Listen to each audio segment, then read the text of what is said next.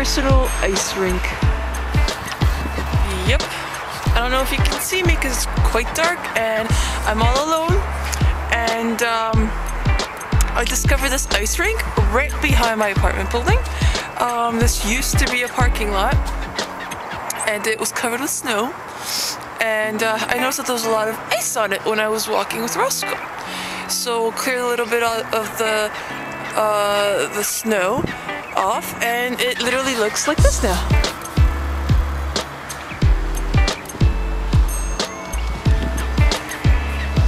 So yeah, I've got my own ice rink, I guess, but I'm gonna be greedy about it, and I'm gonna cover it back up before I go, because I don't want anybody else skating on it.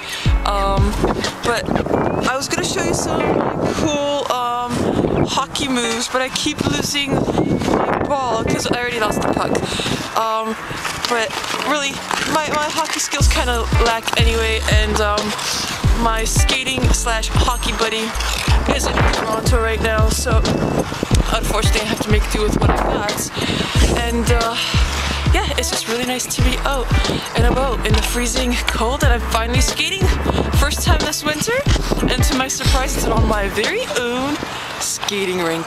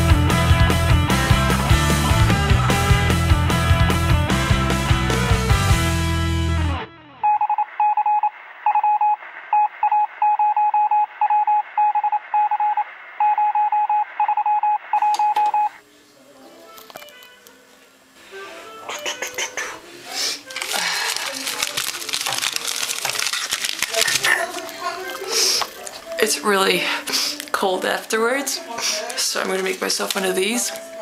And I think I'm getting a cold now. It was so worth it. It's gonna be inevitable, but I'm prepared. I got it. I realize the camera's probably really close to my face, which could either be very flattering or not so much. The point is that, I don't know why I'm still holding this, it's like I'm advertising it, is that it's really cold and my hair's a complete freaking mess. So I'm gonna make myself some warm tomato soup thing. It's really good though. I'm not gonna advertise, but it is really good. All right, so I'm gonna go make that now.